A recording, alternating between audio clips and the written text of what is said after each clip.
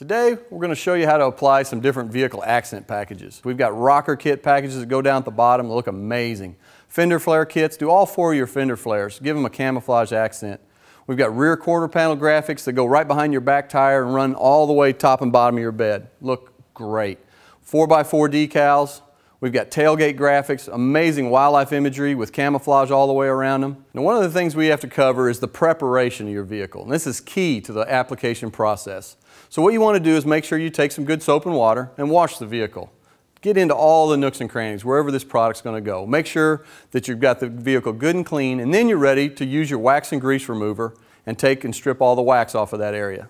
Now once you've got that done, make sure your vehicle's in an environment somewhere between 60 and 95 degrees. And once your vehicle's at that temperature, you're ready to do the application process. Now this piece goes on the bottom of your truck. The first thing you're going to do is you're going to get two pieces to put on your truck, one for each side.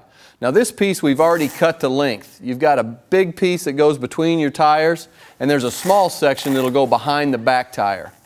And one of the things we found that works really well, use this technique, you take the top edge of that piece of material and put a strip of masking tape along that top. And what this does is this prevents the material from stretching so that the top edge is perfectly straight when you apply it to the side of your vehicle. And once you've got the masking tape on, then you can pull it loose and put it into position. And you can see it fits perfectly on the body line of that vehicle. What you're going to do is you're going to put masking tape and position it where you want it. Now find the center, somewhere close to the center, and use your hinge. And what you're going to do is put a couple, 3 pieces of masking tape right in the center. Get the masking tape at the front or the rear of the vehicle, doesn't matter which end you start with, and pull that piece loose, and you're going to bring that piece around and pull the backing off of it. And once that backing is pulled free, then you can come back and apply your piece onto the truck. Now that you've got your hinge in place and you've pulled the backing off, just cut the paper backing loose and you're ready to lay your vinyl down on the side of your truck. You'll bring your hinge piece back and position it onto your body line.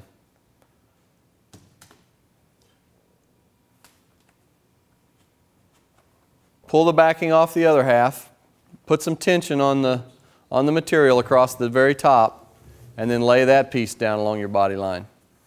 And just use light pressure across that top to secure the vinyl.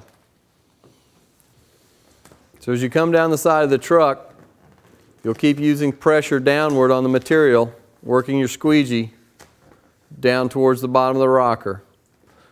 And once again, with the repositionable vinyl, you'll find that you will run across a wrinkle or two. Just pull it back up, reach your hand underneath there, pull it back loose, and then reapply it with your squeegee.